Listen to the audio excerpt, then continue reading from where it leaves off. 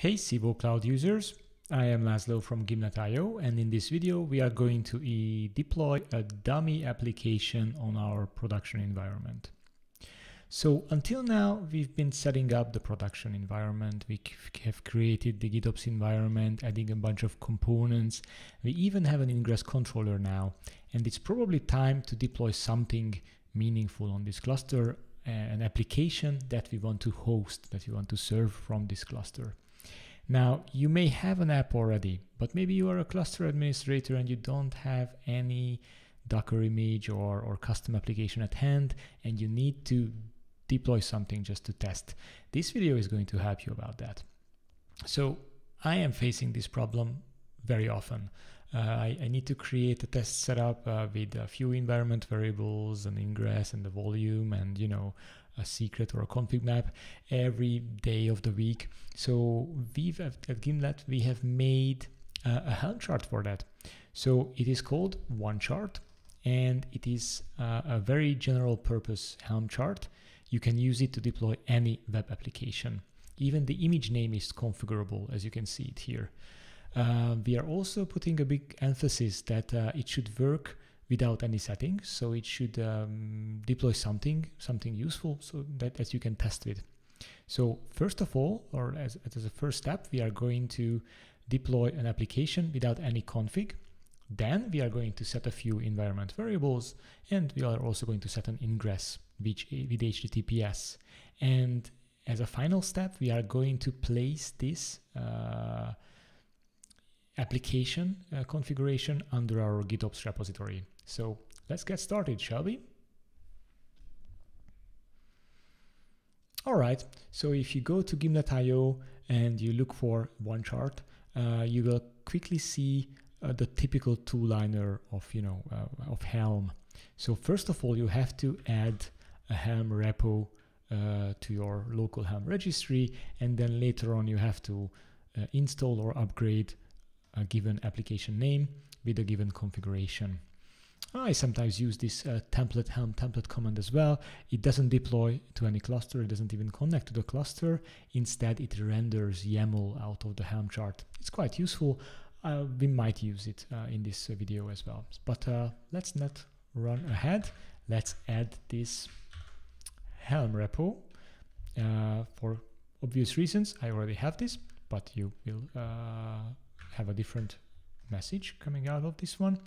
And I told you that Onechart works without any parameters. So how about we make a test? We are going to call this application test app, and we are calling Helm template test app Onechart. Onechart, that's the chart name, and see what YAML is actually going to be generated. It generated, first of all, a service and the deployment resource. And in the deployment resource, I promised you that there will be an image inside here, and it's the Nginx image. It's a web application, it has some output, and you can test it on an ingress as well. So on the production environment, I have a single node and no resources in the default namespace. So let's run the Helm install command without any parameter, and let's name this test app. Without any defaults, it created a deployment and it is in running state. If I would port forward this to my laptop, it would show an Nginx welcome page. But let's go one step forward. Basically, with Helm, you have the values.yaml file where you can put parameters for the Helm chart. I'm going to use this dummy values.yaml here. I'm going to create a values.yaml and I'm going to edit it. And the image, I still don't need anything else, just Nginx. I'm also putting some environment variables inside, and I am using an ingress control, an ingress as well.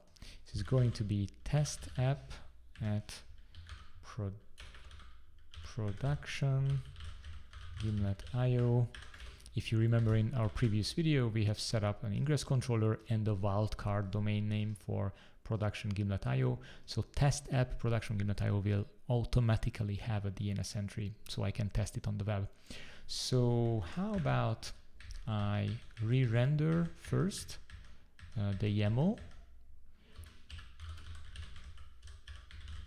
with these settings, and as you can see at the end, it also rendered an ingress on test app production Gimlet.io, and on the top it also included a config map with the two variables I defined. So how about instead of printing the YAML, I am upgrading the deployed application. As you would expect, it restarts the pod, and it's already running, and I should have an ingress by now. Yes, I have it. And to test that it actually serves traffic, I can go on test app production Gimlet.io, and I see the Nginx page. So far this is very good.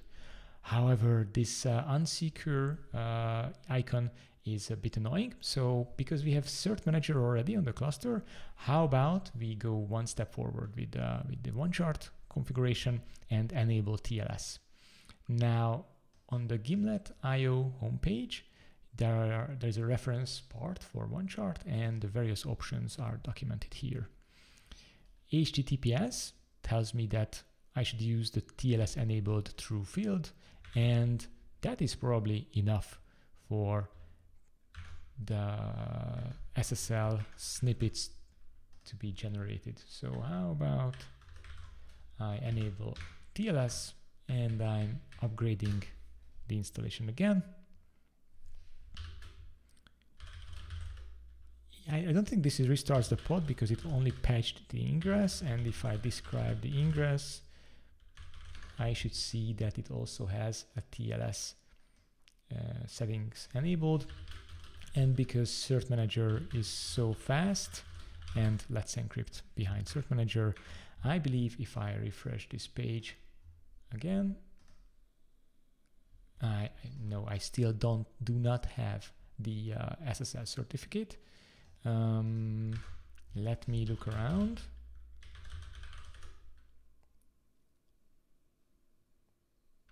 I think I need something else as well. So TLS was enabled, and yes, with HTTPS and Let's Encrypt, I also need to add an annotation to my ingress telling Cert Manager that please provision an SSL cert here. And I'm upgrading again, and this time around, did I make a mistake? Oh, somehow I deleted this one, but I'm upgrading, and by now, if I look at the pods, I should see the Cert Manager ECME pod, which is a temporary tool for Let's Encrypt to prove its identity, or to Let's Encrypt. So this is a Cert Manager pod that proves identity for Let's Encrypt, and once this proof is established, like right now, I should have a certificate stored in this secret file, and if I refresh this page, I have a valid secure site. So in like 5 minutes, we have deployed a dummy application on the cluster with ingress and SSL certificates. This is very good. Now at Gimlet, we do everything with gitops, and no video should end without any gitops section. So how about I store this configuration in my -apps repo. Now, until now, the -apps repo was quite empty. I think we have not put anything inside besides Flux. So how about I close all windows. This is my values YAML. This is some backup. Let me delete it. I don't need it anymore. So I have this values YAML, and if I keep this in this repo and I commit it and push it, Flux will try to deploy, and it will throw an error because Flux doesn't really understand this values YAML. So what is this? It's a YAML with a few fields. So but there is a file format that Flux understands, and Flux able to deploy a Helm release out of it. So how about I create a folder for my test app. This is going to be the convention of this repository. Each application goes into this different folder, and I put here the resources that Flux will deploy for this application. Now I could take two routes. First, I am storing raw, regular, plain, simple Kubernetes manifests here. Basically the output of Helm template. I could do that. Let's try with that one. And second, I am going to try to deploy the Helm chart itself. So I will ask Flux to control the Helm release process. But first, let's do this flavor of the process where I am, instead of installing directly, I am writing the YAMLs into a file within this folder, and the test app has the manifest YAML, which is, you know, the long form classic Kubernetes manifest file, and this is what I'm going to deploy with Flux. How about what should I do with this one to not interfere with Flux? I will take this and I will put it into the README file, because Flux excludes README files from deployment. So with this amendment, I am doing a git status. I am adding everything to the gitops repo, and I am saying that I'm deploying raw manifests for test app. I have not pushed it yet. Just one last step. I am going to clean this application from the cluster because that way I will be able to prove the working of Flux and this GitOps approach much more easily. So if I double check this and double check this and double check that, I can say that yes, it is gone from the cluster. So how about I push this into the remote location of Git and give some time so that Flux is able to notice the change on GitHub, pull it down to the cluster and applying it to the cluster. It will take like 30 seconds. And in the meantime, I'm just going to watch the pods on this cluster.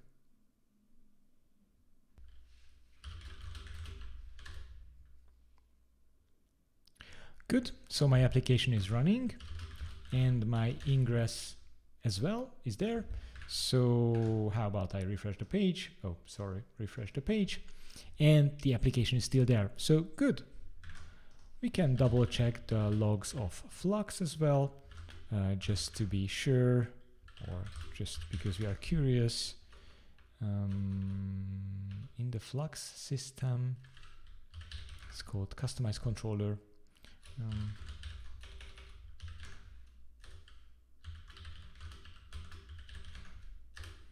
And it really says that our reconciliation has finished in 400 milliseconds, and it has happened like a minute ago. So this is pretty cool. I'm going back to the default namespace, and I promised you that I'm going to show you how to put a Helm release inside our GitOps repository. So maybe I am making a different app. So I'm going to call this test app 2, just so I have the two solutions side by side. So for this one to work, we need to use custom resources, custom Flux resources that is going to tell Flux to install a Helm chart. Now, from where can you get some code and some inspiration? From the infrastructure repo that you already have. Because in the infrastructure repo, we already have what we need. So first of all, we have to define a Helm repository. It's basically the same as running the helm repo add command locally. So I'm going to borrow this YAML piece and copy over to the apps repo. And then I'm going to need a Helm release custom resource, which links the Helm repository together with a Helm chart in that repository. And as you remember, we have the values.yaml. It also has a place for that. So I start with the Helm repository. I'm going to call this, maybe I'm just putting everything into a single file because that way it's easier. Test app 2.yaml. And I start with the Helm repository first. It is going to be called Onechart. It's going to be placed the default namespace, and the URL is something I need to take from the Onechart page. So in the Onechart concepts, I have the URL, which is onechart.dev. So I have the Helm repository added, and I'm stealing or borrowing the Helm release resource. It's going to be called test app-2 in the default namespace.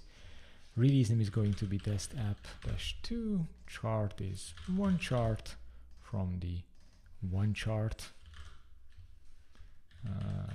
repository. And the values, we have saved them in the README file.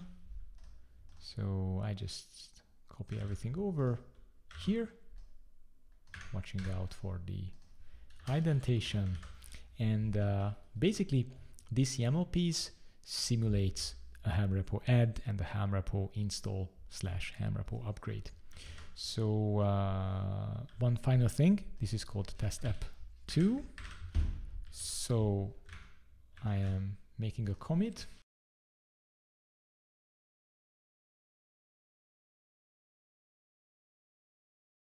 And again, now it's going to go to GitHub.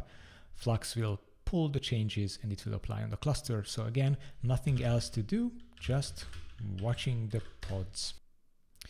If you are impatient like I am, you can always inspect what Flux is doing. So how about I look at the Flux namespace right now. We have all the controllers here. And I'm going to look at the customized controller. It says that reconciliation has finished about a minute ago. And oh, maybe I made a mistake here. No, namespace is default. Yeah, so we can always get the Helm releases in the default namespace. And it says that Helm chart default test app-2 is not ready. So how about I get Helm repositories and describe Helm release test app-2. Let me just double check. Release name is this one. Helm repository is this. Oh yes, the version. Of course, you have to set a version for the Helm chart, and you have to spell the name right. So it has to be Onechart, and I think the version will be 0.36 or something. But you can always double check that on github.com/gimlet.io/Onechart, which has v036. And maybe I can also do Helm chart show Onechart, or it's the other way around. Helm show chart Onechart. Yes, so the version is 0.36.0 without the V. It's here, and I am making the commit again. And this time around, I think Flux will have a better chance succeeding.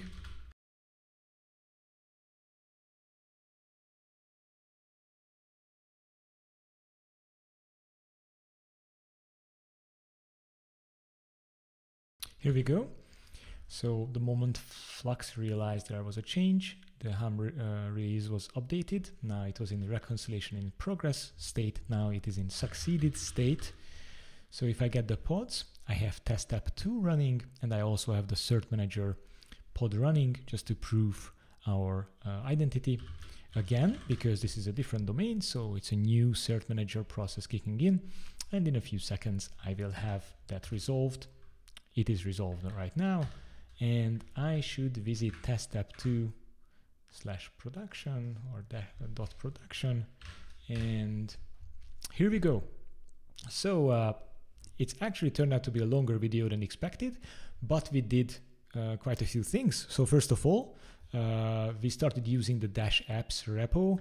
We put 2 new folders inside, test app and test app 2.